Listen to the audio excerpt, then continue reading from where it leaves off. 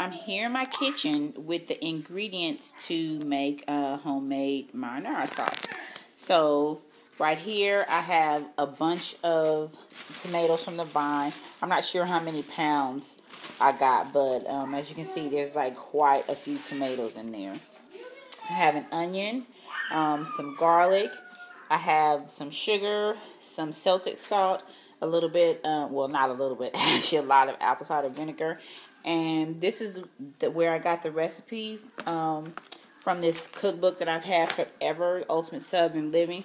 So I kind of just use that recipe as like a guide and add a few different things like the apple cider vinegar and you know, like the succotash. Okay, so let's get started. Okay, so in here, you see I have some cut tomatoes. They're not chopped because this blender is pretty powerful. So I'm just going to put the lid on. Okay, so that's all blended up. So now I'm just going to take this. I have quite a few tomatoes, so I have to kind of do it in stages. I'm just going to pour this in here. Okay, so I have about 4 cloves of garlic here, and I'm just going to break that like that. Get the little outer skin off, and I'm going to chop these up and get them ready to. Okay, so I have my Dutch oven, and the heat's up pretty high. So I'm going to take some olive oil and just really coat the bottom of the pan with it, and kind of let it heat up a bit.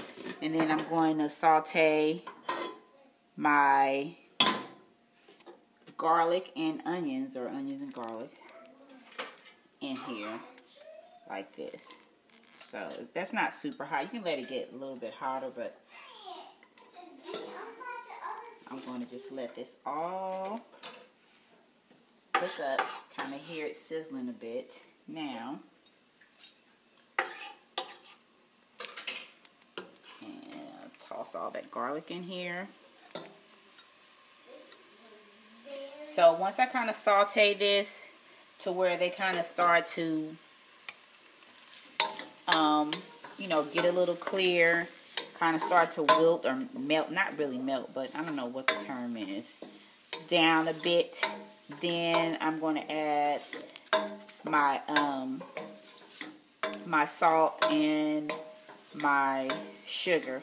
You're supposed to put like fresh herbs in here, but I forgot to get some from the grocery store, and I happen to be out of dried herbs in my pantry. So yes, I'm going to make this marinara sauce without any herbs, but you know, feel free to add whatever kind of herbs that you like to the mix.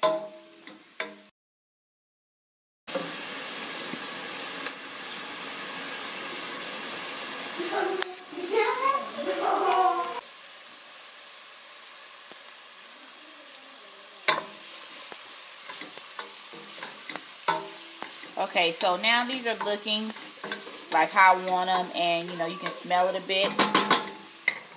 So I have my sugar here, which this is like a raw sugar succotash, and I'm just kind of eyeballing this. So I'm making a lot, so it really depends on how much you're making, how much sugar or salt you want to add.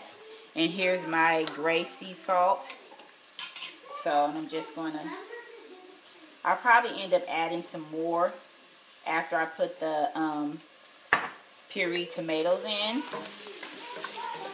So, and now's when you would add the fresh or dry herbs, but since I don't have any, I'm not adding them. So I just want to stir that up a bit, and I'm going to reach over here, and remember, oops, these were the tomatoes that we pureed earlier, and I'm just going to pour all that down in here, and we're going to let that start to cook down. Okay, so typically the recipe calls for lemon, but I don't use lemons anymore, so I'm just adding probably about, you know, a couple of tablespoons or so of the apple cider vinegar to act as lemon. So I have this all stirred up, and I'm going to let this boil and cook for about 30 minutes or so, and then we'll check it again. Okay, so you see the sauce has actually kind of started to change colors and get a bit darker. And we have a nice rumbling rolling boil here. So I'm just going to give this a stir, and I'm going to turn my heat down to probably about medium low, because I want this to reduce down a lot so that it's, that like it's a kind of like a thick sauce consistency. So you do need to check it from time to time. So I just wanted to give this a quick stir. Smelling really great, especially with using like the fresh tomatoes. And then I'm just going to turn my fire down to low, and we'll check it again in about another 20 minutes. Okay, so it's been about 30 minutes, and you can see the sauce is a nice deep red color. So, like, if you don't mind your sauce being not so thick, you can actually just turn it off and have it like this. But I really want, you can kind of tell, like, see where the edge of this line was, that the sauce has reduced down. But I really want my sauce to be a bit thicker. So I'm going to just let mine reduce down to how I want it. But basically, this is a really simple, easy, quick, homemade marinara recipe that you can use using fresh tomatoes, onion, garlic, and a few other ingredients. I'm going to use some of this in a soup, can the rest of it, like put it in some of my canning jars and put it in the refrigerator and label it. Let me know what you think, or if you decide to give this a try.